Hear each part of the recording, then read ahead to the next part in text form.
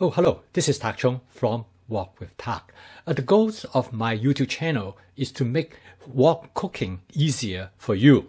One of the most frequent questions people ask me is that how should I clean up the wok? And until recently, I really do not have a good answer. In the past, I generally just use a brush to remove food particles from the wok. I'm always afraid to scrub the wok because I am concerned about removing the seasoning. The most common recommendation from many sources is that do not use soap or a tough sponge to scrub the wok because it is likely for you to remove the seasoning that it took so much effort to accumulate. Recently, I developed a new cleaning method. Now my old woks look as good as the new woks. In addition, not only my new cleaning methods protect the seasoning from being cleaned away, but also it maintains a oil so that the wok will be protected against rust. Combining with my new spot seasoning method, the wok maintains its non-stick property as shown in frying an egg. My cleaning method is actually very simple, and the key is the use of a green scrub sponge and a scrub pad. I also wear a disposable glove on my scrubbing hand, and I will explain why later. I'm going to explain my cleaning process by explaining making a flat bread in my 14-inch carbon steel wok. Notice that I start with a shiny wok. And as the process continue in making the bread, the wok become more grimy. I first clean the wok with a Palmara brush, but any kitchen brush will do. The brush is good to remove food particles, but it does not touch the food stains on the wok.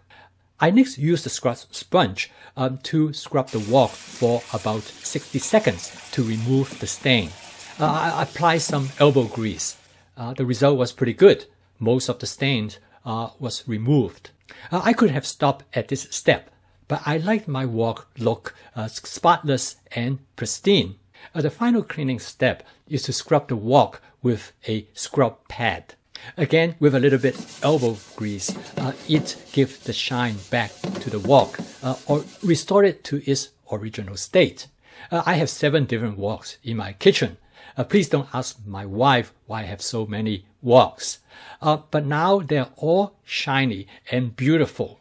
They have no rust and ready to be used at any time. Through my research and experimentation, I learned there are 2 kinds of cleaning of a wok.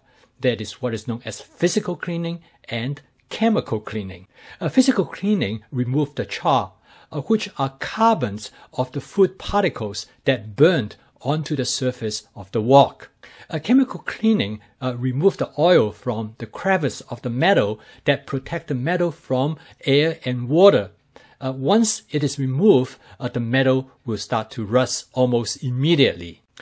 I did an experiment by adding vinegar to the wok that removed the oil from the metal, and almost within minutes, the metal start to rust.